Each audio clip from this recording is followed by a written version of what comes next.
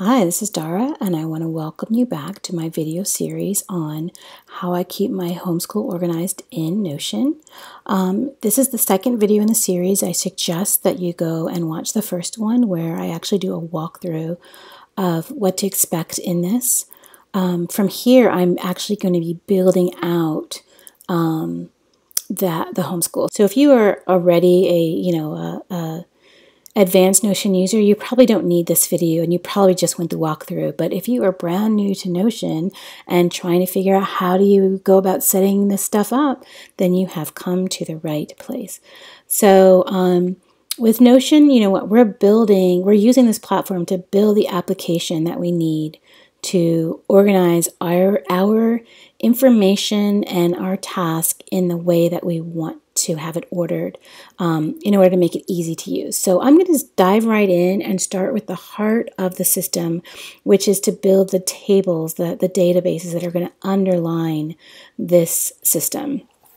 So let's go ahead. I'm going to go ahead and name this Homeschool Hub. Okay, and I'm going to create the first area, which is the planning page. And this is kind of just an admin area. The students will never come here. This is really the area for you, the lead of the homeschool. All right, so the first thing that I'm going to put in here is the courses table.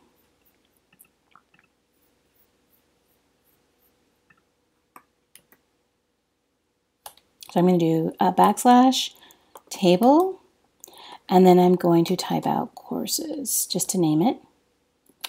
The way that I'm doing this, I'm actually going to be sharing all the different tables. I'm going to share them amongst the students and just, assign the record to the student that I'm talking about. And then I will do like lots of filtering later on to show whose work is whose. You could also use the same approach and create a separate thing for each student. The first time I did build this application, last year was, the first time I used Notion, I did create a separate planning area for each of my 2 students. But I found that when I wanted to, my daughter finished a class and now I want my son to take the same class and I'm having to set up that information again from scratch. And so I decided this time I'm going to do it differently and I'm just going to have everything together and filter as needed.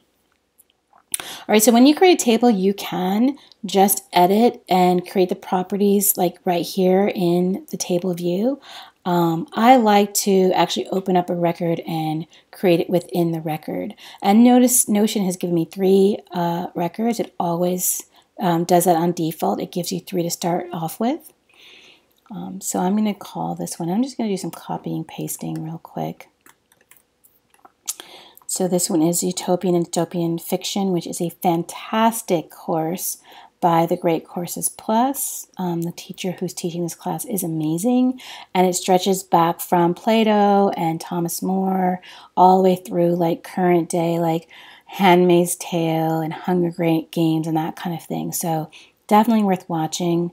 I'm going to keep, now my property, so my title is an individual thing. Each one is going to have its own title. But the records or the properties are all going to be shared within the table. And then I would just say, what is the particular property of this thing? I'm going to keep tags, but I'm going to turn them into subject. I'm keeping it as, you'll notice it says multi-select. I'm keeping it that way because some classes are interdisciplinary.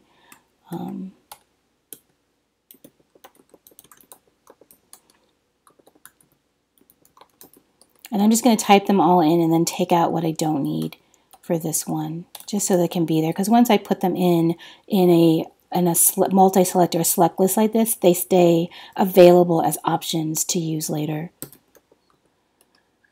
And of course, as I go, I can add more. If a class comes up that doesn't fit in the category. So like let's say all of a sudden your child decides they're going to take a dance class. Well, that's a different subject, so you will add that in. PE. Okay. And then the colors are random, but you can choose your color by coming down here and choosing the color you want. You can delete an object if you don't no longer want it. But I'm just going to remove these from this one because this is a language arts class.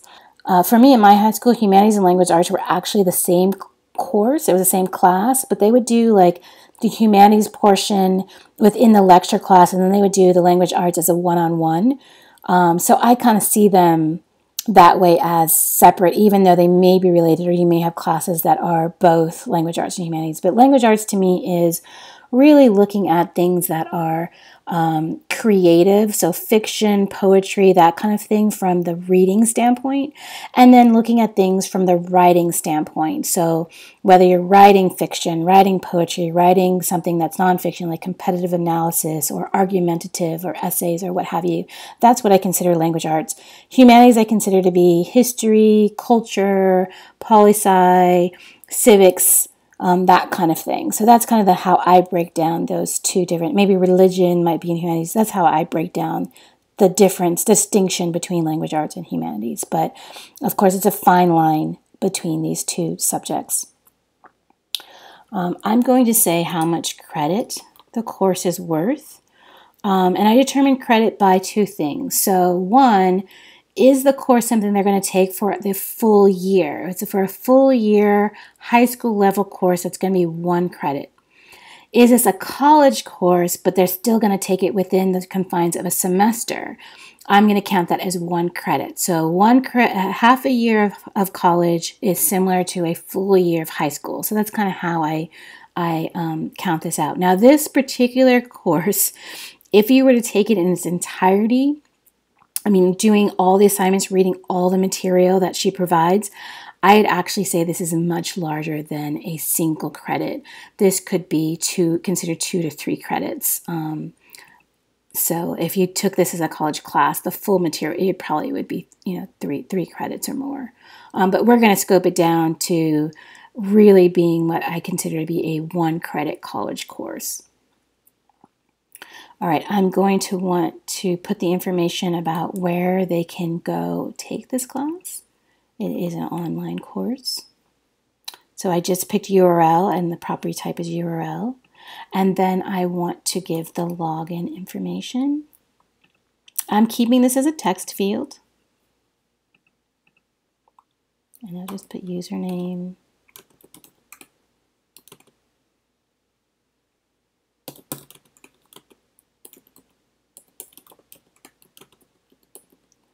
Okay, now it could be that they're taking a class where they do have multiple logins, and in that case, you can just take care of that at the enrolled course level. But this is going to be our way to get into the Great Courses Plus. And then the last thing I'm going to add here is their workbook as a property, and I'm going to do this as a file type. Now, if you're using the free version of Notion, you probably won't be able to put their workbooks up here in this space. And in fact, this is a free version. This is not my paid version. So I can't put the whole workbook. I'm just putting a sample of the first page just so you can see what that experience looks like. If you can afford to get the paid version, I would actually advocate that. There's a lot of different things that you can do once you have the paid version, including unlimited bandwidth. So the workbook now to view, I can just click on it. It opens in a new window, and then I could read through it online, or I can use this widget and I can download it to my computer. So if you just store the workbook here, but you want to print it out later, like maybe your student prefers handouts instead of digital material, then this is where you can store the book, but then print it out later. All right, so now let's go ahead. So this is the properties. Let me go ahead and close so you can see. So this is now the property. So all courses will have these same properties. All right, let's go ahead and give the rest of the information to this class. I'm going to open this in the new window just so I can see it. And by the way, I have not made this full width. You will see that's something I do a lot. I'm really picky about not having just blank space in my page. I'm also collapsing the sidebar just so I get the full width of the window. All right, I'm going to create an assignment button. So I could create a page and duplicate it, but I'm going to actually make a button so that we can just see what is the, use all the available resources and tools that are available in Notion. So, but first I need a page. So I'm going to do backslash and create a page.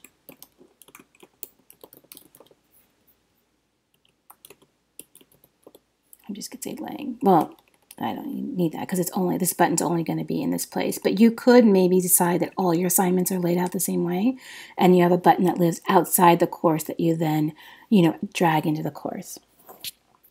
All right, I could go in, I could fill out this page, give all the information it needs first, and then create the button, or I can create the button and then edit the button to have the information I want on the page. I'm going to show you that way just in case you start, you create your page and then you're like, oh, I need to edit it. This way you'll know how to do that. So I'm going to say add assignment.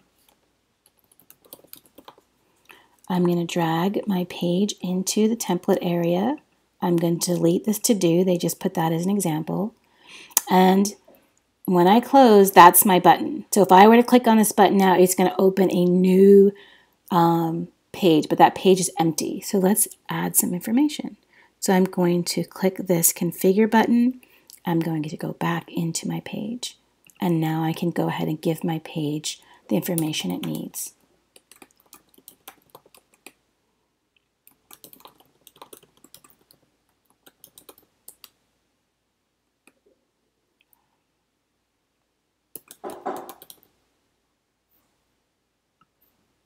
I'm going to make these all heading levels.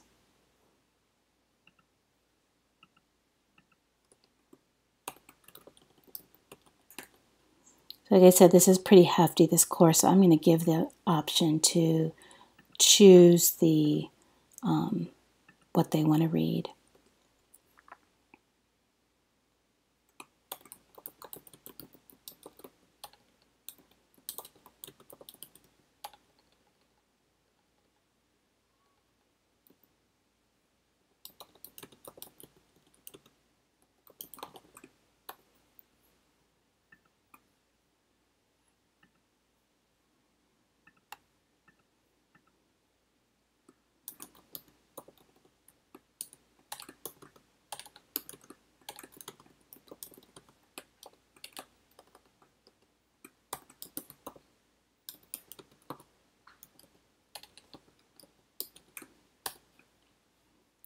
Okay, and that is the information that I need here for my button.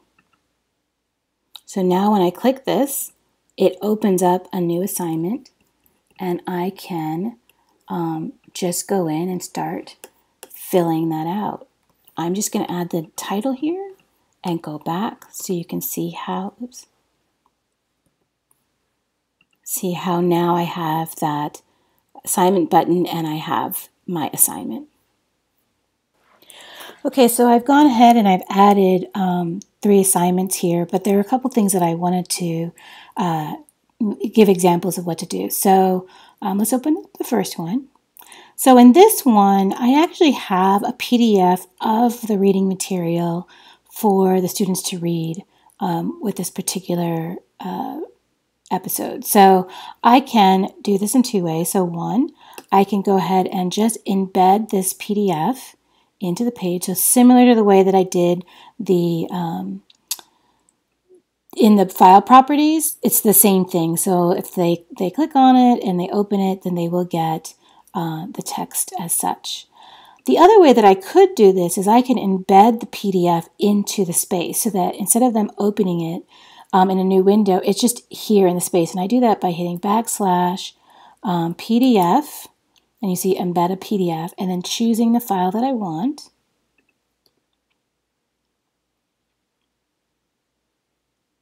And then once the file's in there, and you see it's in the columns because I made 2 columns, so I can drag that down so that it's in its own full column. And then I can grab the handlebars to make it an appropriate view space.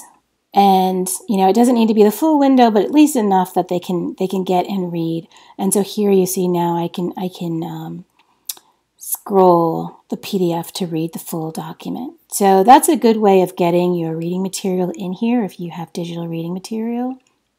I want to embed the lecture. So what I'm going to do is I'm going to go and grab the URL from the lecture that I want, and I'm going to paste it in. And I have these options to dismiss, create bookmark, or create embed. So I'm going to create embed. And what this is doing is it's embedding that web page. So there are some web pages out there that I found don't work, but if in general, you can embed a full web page into your Notion space. It just creates a frame with a window so it's looking through to that site. And again, I'm scrolling, pulling on the handlebars just to get enough space for them to see the video. So once they sign in, then they'll be able to watch this video. All right, so that's 2 examples I wanted to show off. Another thing I want to show is that for this particular assignment, the reading material is actually all from older works. So they are free. They fall under that Gutenberg project where they are, ancient texts are free. So Plato, Thomas More. So if you can find a copy of it on the web, you can actually just embed it as a page. So I wanted to show that, how that would work. So here I've got this Hesiod's Work and Days. And this is just, as you see, just a plain text page, right? Sometimes, depending on how the page is put together, this technique won't work, but for the majority of what I've found, it will work. So I've got this Notion plugin. It works only in Chrome. So I'm going to go ahead and click that. And then here you'll see I can choose the space that I'm adding it to, so that make sure it's the right workspace. And instead of saying add to the homeschool hub, I actually want to put where I want it to be. So this is going to be the page number is 2- and then Thomas More and Utopian Origins. And I hit Save Page.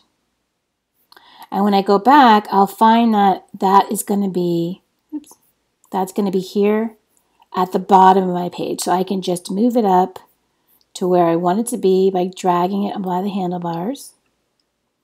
And now if they go in, there is that work. Okay. And by the way, I've mentioned before that I like full width for my pages. This is a great instance where full width is not appropriate, because if you see reading this going full width across the screen, that's actually really difficult for the eye to track. That's the usability issue. And so this is actually not preferred. This is preferred. And then, I've got it in my dark mode, which is easier for some eyes to read. But of course, if your child has, if it's better for them to read in the light mode, they can do that as well, right? All right. All right. And so then the last thing that I wanted to show is that for this particular class, I have found some options to watch the movies instead of reading it. So like I had said, this particular Great Courses course is really hefty in reading, and so you're going to want to scope down the material. But because it's utopian, dystopian fiction, much of that genre has been turned into a movie. So, sometimes have them read, sometimes have them watch the movie, or it could just be a complete movie course if you wanted to. So I found Candide actually on YouTube. So I'm going to go ahead and grab the YouTube link. And this time, instead of embedding it, I'm just going to create a bookmark. Right? So this way, when they want to use it, they click on that and it just opens in a new window, much like the PDF did. Okay. All right. So through the magic of video, I have added some more courses just so we have things to work with. This Utopian Terror in the 20th Century is actually a great mashup with utopian, dystopian fiction. So this is, dystopian fiction. This is dystopian in real life. So it goes through from World War I through Hitler, Rwanda, Cambodia, all these different, political systems that were just, horrible. And again, I consider that to be a full credit. Although the reading is much like, you don't necessarily have to do reading, you could just do the lectures. But still, the material is meaty enough that it really is college level. I've got applied chemistry through cooking, herbal 101, home finance, trigonometry, and darkroom. So, so I would just go through and put all the courses that we're going to work on. And in fact, this is just a running list. So as we have new work, that new course would be added because, again, maybe the second child, third child, fourth child, takes that class. Or maybe there's a friend who's like, hey, I want that class for my kid, and I've already broken it down perfectly. And if they're using Notion, I can just hand this off to them. And so just to show you that experience real quick, let's go back to our utopian fiction.